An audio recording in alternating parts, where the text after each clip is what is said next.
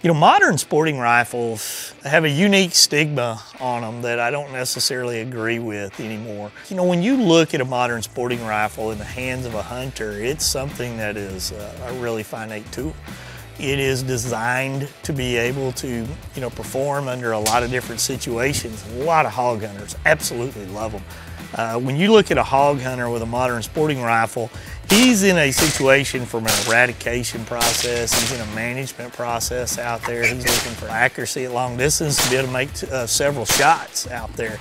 I mean, so many people have gravitated to the modern sporting rifle for a hunting platform right now that it's amazing. And at first I didn't really understand it, but now as I look back into the history of time, you look at what the bolt action rifle did to hunters coming back from, say, World War II.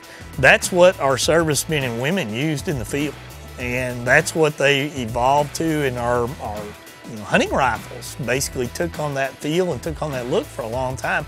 And that's what you're seeing now in the modern sporting rifles for a lot of people from a hunting situation. They're comfortable with it. Ex-military members, they're seeing it, they understand it, they get its performance and they get its accuracy and its dependability. And that's why the modern sporting rifle in so many situations has become very acceptable for a lot of hunters.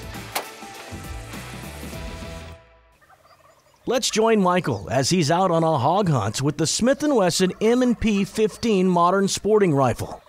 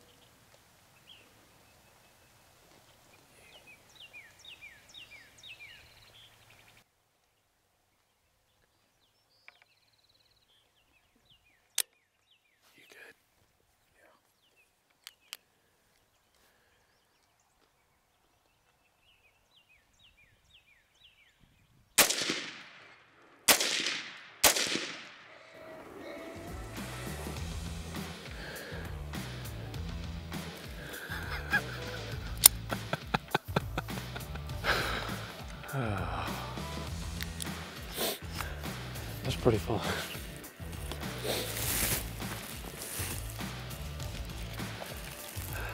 I thought I hit him on the first shot, but it's nice to have a couple backups just to keep following him as he's going. But I was hoping I'd get another one to run out and I could get a shot at another one. Oh, that was fun. You know, one of my favorite things about coming and having the opportunity to pick hunt is I've got the M&P 15. I love hunting with the AR platform, especially whenever you come after pigs, because you've got a 30-round clip right there. You can just keep shooting and shooting. It's the ultimate platform to come out and just have a lot of fun, pull the trigger a lot. That's one of my favorite platforms to hunt with whenever you can get a chance to.